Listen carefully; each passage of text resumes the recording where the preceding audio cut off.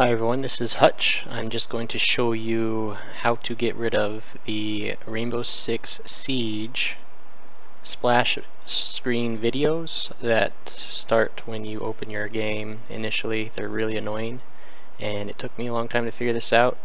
Not a lot of people know it and the information was really obscure, so we're going to show you today how to do that. Hopefully it helps you out.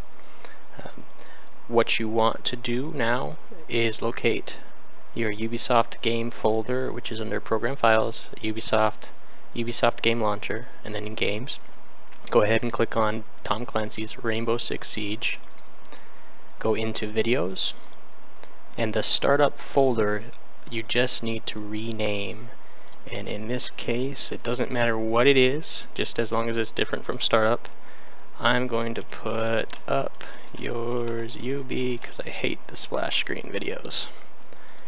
And here we go. Just open up the game. You will still see the epilepsy warning and one other small splash screen, but there will be no more startup videos that tell you Ubisoft made it and Nvidia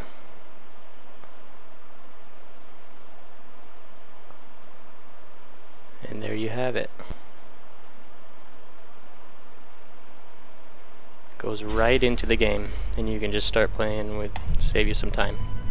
Hope you guys have a great day. Take care.